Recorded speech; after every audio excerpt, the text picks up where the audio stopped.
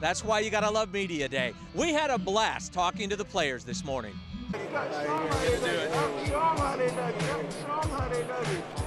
right, that's all you get. That's it. When's the last time you saw Kenyon Varner kicking up his heels? You almost got me, too.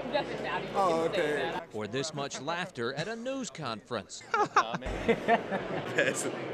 For one ever so rare hour this morning. I love it, you know. Cameras all around, you know, microphones all in my face.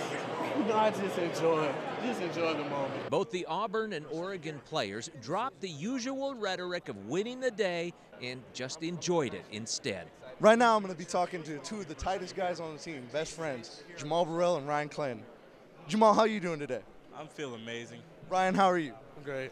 Amid the bright lights, the many rows of tables, dozens of chairs, mini podiums, and big star stages, players soaked up the once-in-a-lifetime atmosphere. I think it's been the mother of all media days.